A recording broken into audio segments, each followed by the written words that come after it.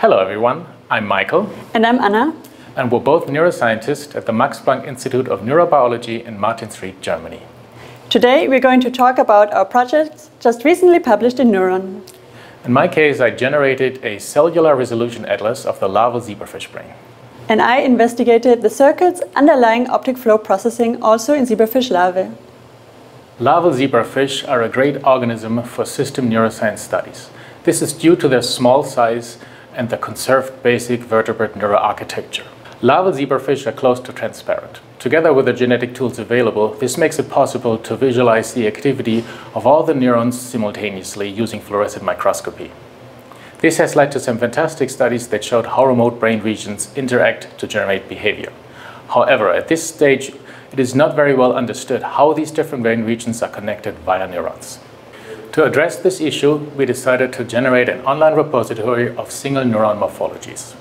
For this, we made use of a genetic tool that labels individual neurons out of the entire neuronal population in a random and stochastic manner.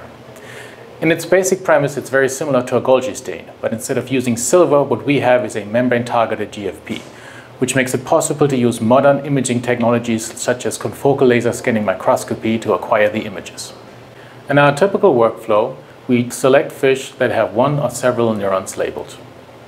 We then clear the brain using a passive clarity protocol to ensure that we have high imaging qualities in the deeper, more ventral parts of the brain.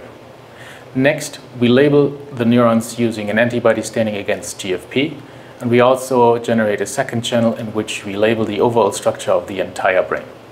In order to compare the neurons we obtained from different fish, we had to morph them onto a reference brain which we generated. Using this approach, we were able to generate a database of more than 2,000 single neuron morphology. In addition, we also used this workflow to image more than 100 transgenic lines and characterize their expression pattern throughout the brain. We wanted to make this database available to researchers from all over the world.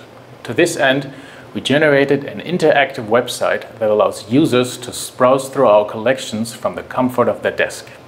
As an example, this is exactly what Anna did when she was investigating the neural circuits that underlie optic flow in larval zebrafish. And she's going to talk about that now. Optic flow is the sensation you feel when you see a large part of the environment moving. For example, if you look out of the window of a moving train. Many animals show characteristic responses towards optic flow, for example, moving their eyes to keep the image in the eye stable. We investigated processing of optic flow in zebrafish larvae.